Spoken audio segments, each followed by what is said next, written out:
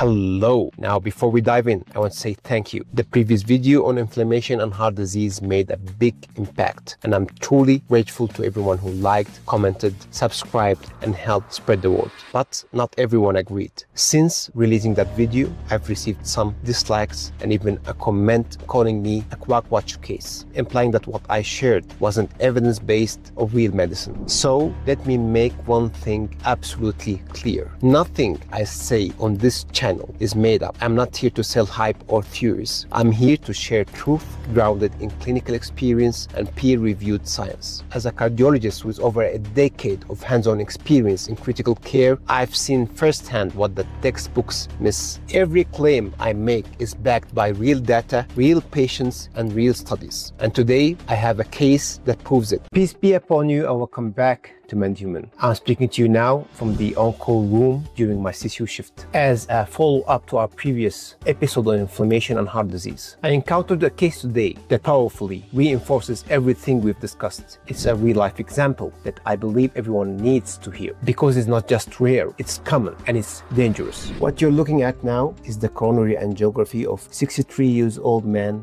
diabetic, non-smoker, and already on statins to manage his cholesterol. He presented to us with massive heart attack and was immediately rushed for a primary PCI to save his life.